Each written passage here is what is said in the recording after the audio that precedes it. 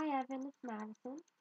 My dad told me that you wanted me to make a video for you about some of the things, how I feel on marriage rights and everything, and some of the things that I have accomplished. Um, the first thing is that my freshman year of high school, I started a GSA club, a Gay Straight Alliance. I walked in and I said, "Does your school have a Gay Straight Alliance?" And they said no. And I said, "Oh, okay, well that means I get to make one." And we had a little bit of a problem because my principal said that he doesn't think that the kids were ready for a Gay Straight Alliance. But I said no, because as soon as I stepped foot in that school, I was like, I'm going to start a Gay Straight Alliance because I don't want to go there.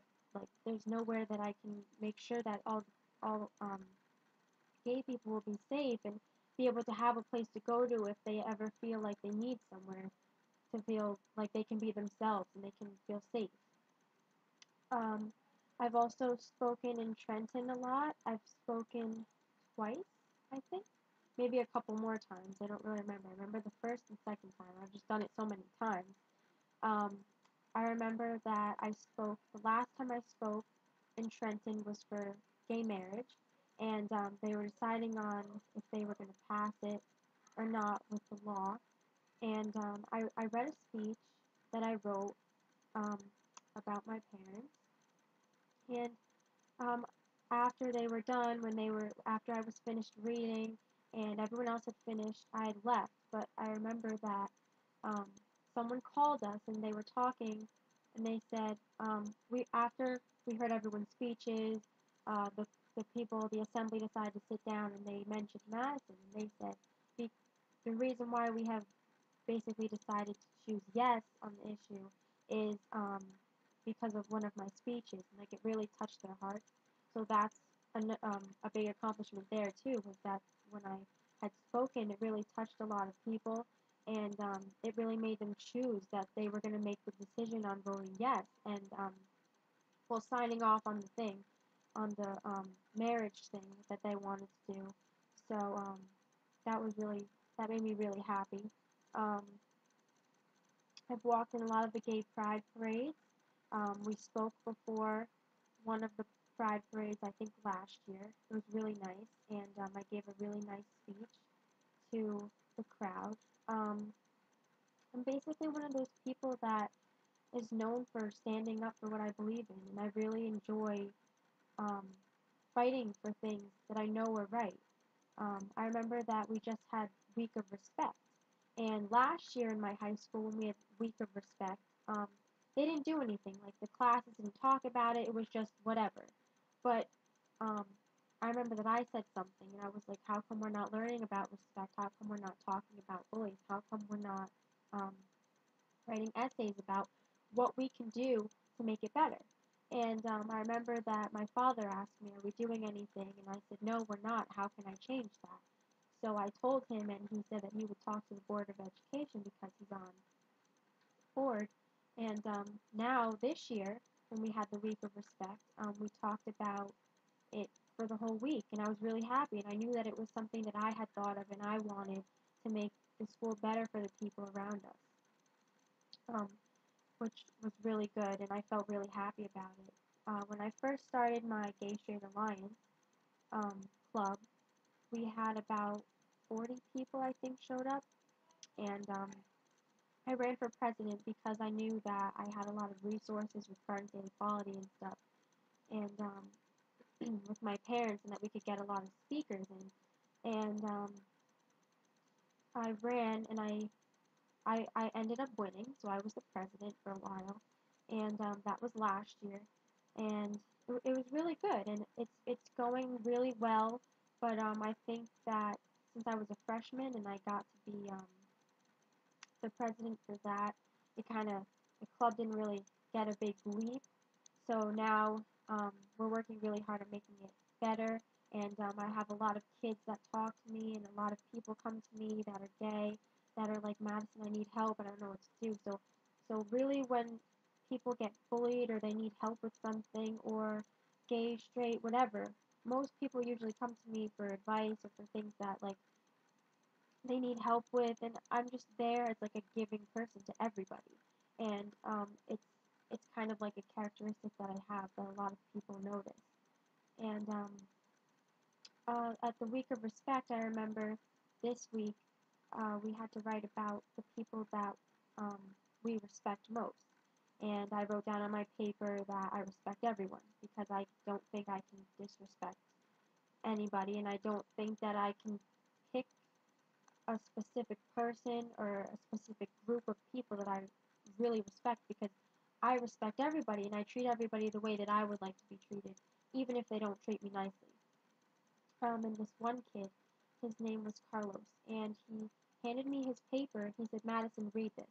And I remember it said I was his first person he chose to say who he respects, and he put Madison Galluccio before his mom, before his dad, and his brother and sister. He put me ahead, and he put, I respect Madison because she fights for what is right, and she knows what is right, and she fights for what she believes in. And it really touched my heart that he said that about me, and I was like, wow, I'm really making an impact on people's lives by just being here, being nice, and really just doing what I know is right. And I spread gay pride everywhere, and I really believe that this is an issue that we need to really address, and it needs to be worked on now. And I'm ready. I'm ready to fight, and I'm ready to make sure that it will be passed, that the law will be passed here. And as soon as it gets passed here, I'll make sure it's passed in another state, and another state. And I want it to be passed all over the world. Before I leave, before I die, I want marriage equality to be passed throughout the entire world. Maybe it won't happen like that, but at least maybe we can get half of the world to agree. I'm ready to fight as hard as I can. I'm ready for the battles. I'm ready for the protests. I I feel like I was born to do this. Like I'm born to do the right thing. I'm born to make other people happy and to make peace within the world. My whole thing is peace. I don't like fighting. I don't like when people are upset, and I'm like the peacemaker for everybody. So I really believe that we should start, and that marriage equality needs to be addressed now, and that we need to take a really big step and decide to really do this. I remember I was watching the debate a couple days ago against the presidents Romney and Obama, and I remember the first day Obama said that he was for gay marriage. It was like a whole party happened at my house, and we were all so excited, and I was like, wow, this could really work. We can really be getting somewhere. And I was very excited. And then I remember watching Mitt Romney, and the way it made me feel was like I was being bullied. Like, this guy is talking about people. Not, forget that they're even gay or straight, whatever. People, human beings, in this kind of way. That he doesn't want adoption. That he doesn't believe in gay marriage. That he thinks that gay people should be gone. Like, what kind of person talks like that about anybody?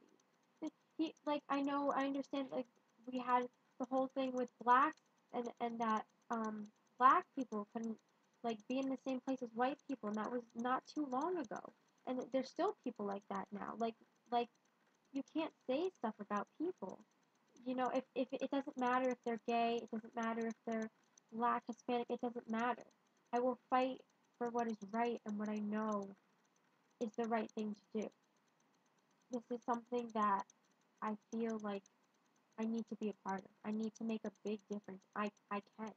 I can really make a big difference in the world, and I've already made so many, like, impacts on people's lives. The people in my school look up to me. Like, I'm a leader, and I know that I'm gonna be able to do this.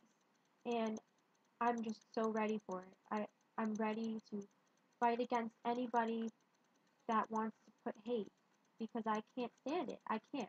It makes me cry. It makes me sad. I, I sat and watched Mitt Romney bash gay people, and I sat there and cried because it broke my heart that somebody was being so mean to a group of people for being who they are. All they were doing was being who they are, who they were born to be, and they can't be that because somebody is making them feel hurt, and somebody has so much hate towards them that they can't have their rights, and that's not fair. It really isn't, and it bothers me because I think everyone has a right. Everyone should have a fair place, and everyone should be able to do the same thing as each other.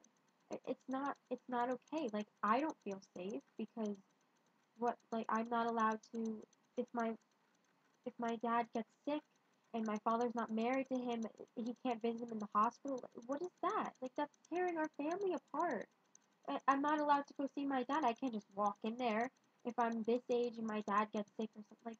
Like no, we need to have like my family needs marriage rights. Gay people need the rights. They need to feel like they're accepted. You can't have people feeling like they're just nothing. It hurts them and it hurts me that these people can't be themselves. That gay people and lesbians can't be who they are. The first thing I was told that I was taught when I was growing up is be who you are. Don't be afraid to be who you are and don't care what other people think. I'm growing up in a world where if you where you have to care what people think. Otherwise, you're gonna get bullied or you're gonna get hurt or you're not gonna have the same rights as people for being who you are, being who you were born to be. It's just it's crazy, and I'm gonna be fighting to the day I die on this topic and on any other topics that involve other people getting hated on, and it's so much hate, and we just need peace. I just want peace. I'm one of those people that world peace is something that I wish and I dream about. How I remember how I always take the quote from Martin Luther King Jr. where he says, "I have a dream." Well, I have a dream that gay people will be able to get married one day, and that they will be able to feel accepted, and that we will all be able to be happy and peaceful, and there won't be any more hate, and it will just be happy. That's all we ever need. That's all the world is supposed to be, and that's what I want, and that's what I'm ready to fight for. Thank you. Wow, I talked for a long time. Okay, well, I hope I got my point across. I can't wait to talk to you and meet you soon. Thank you so much, and yeah, bye.